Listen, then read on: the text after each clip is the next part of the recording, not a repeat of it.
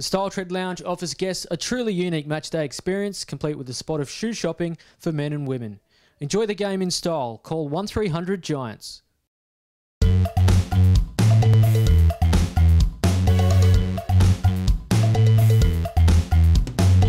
Devon Smith, now play for the Graduates in Sydney, recruited with pick 14, 2012 draft. This weekend I'm going to be giving you a video diary of an away trip when we go back to Geelong to play the Cats. Yeah, it's probably a bit early in the morning, obviously very excited to be going home and playing on home soil, but yeah, very excited. From your head space to your heart,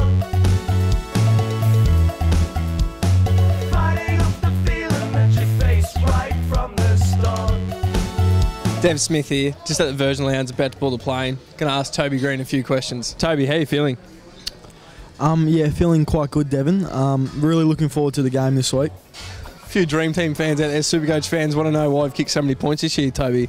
How many points have you kicked? I think 8 or 9. Are you yet to snag a goal?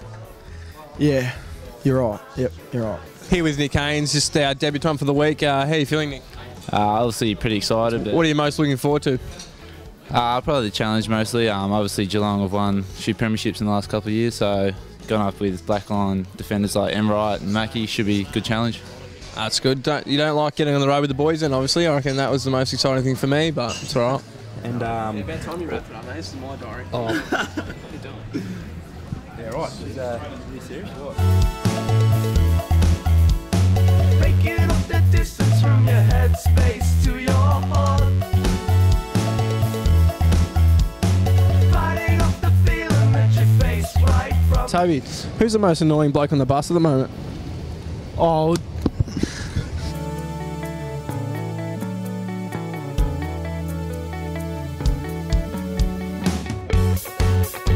Why's your body say so? So why's your body say so? So why's your body say so? So why's your body say so?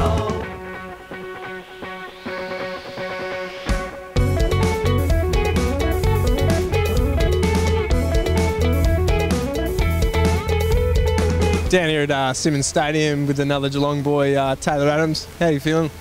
Yeah, great, mate. It's great to be home in such a beautiful town of Geelong, and you know, where the beaches are better down here than in Sydney, so it's great to be here. Obviously, tomorrow you have your family and friends, but more importantly, probably a stampede of girls arriving for you tomorrow, eh? Yeah, the whole stand this side of the stadium is all girls that are coming to support me. So why's your body say so? So why's your Hey guys, just here at the Sheraton. Just a recap of the day. This morning we got up, bus to the airport in Sydney, went to the Virgin Lounge, which the boys enjoyed, got a flight to Melbourne, Tullamarine, bus down to Simmons Stadium, had training this afternoon, come back, did pool recovery, just a walk and a stretch, went back to our rooms, had a shower, and now we're at dinner. I think Taylor's shocking, he always has his elbows up. Tom Scully's a very loud eater. I can't stand eating near Buggy, he makes too many noises. And about a bit after 9:30, about to jump into bed, watch the second half of the footy. A couple of my rituals I usually do. I have to wear the same jocks to the game. I have to clean my boots the night before. As you can see, they're sitting in my bed. So why's your body say so? So why's your body say so? Just arrived at the ground, about to get my ankle strapped. I usually get a massage before I go out. Still 2 hours before the game, so I might have something to eat. I'm a little bit nervous, but the good nerves to have family and friends here today. Really hope to play well, and I hope our team goes well. My personal aim is just keep doing what I've been doing, defensive pressure sort of stuff, and hopefully kick a couple through the big sticks today.